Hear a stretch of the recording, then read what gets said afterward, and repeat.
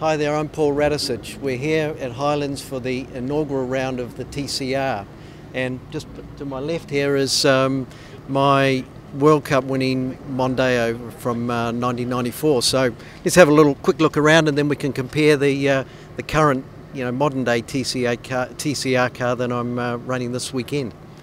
So as we see, 2 litre, no aerodynamics on the car, it's very clean.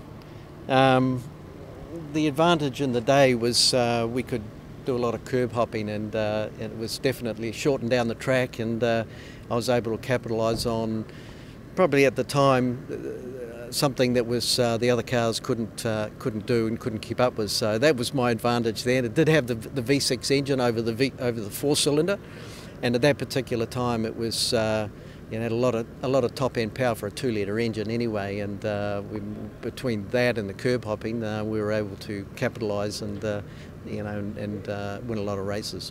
So as you see around, no aero, nothing at all. So 18-inch tyres, and for the day for 93, 94, it was a damn quick little car.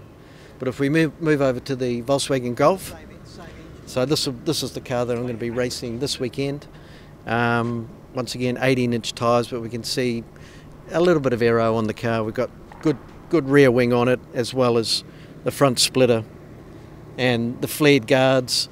Now the difference in the engine, it's still 2 litre, but they put a little hairdryer on this one. So where the Mondeo would produce around about 300 horsepower, these little cars are now producing around 350. So the little turbo makes all the difference.